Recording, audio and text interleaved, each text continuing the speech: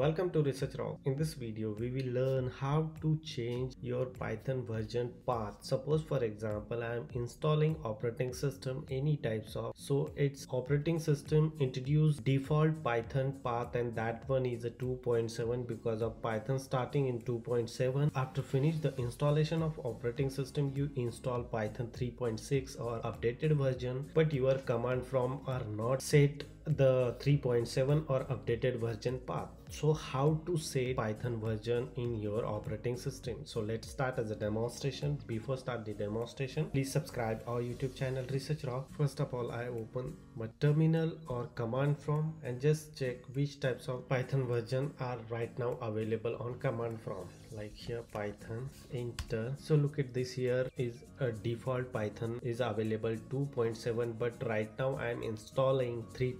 Plus version. So how to set default 3. Plus version path? Again command from open and just simply type here alias python equals to python 3.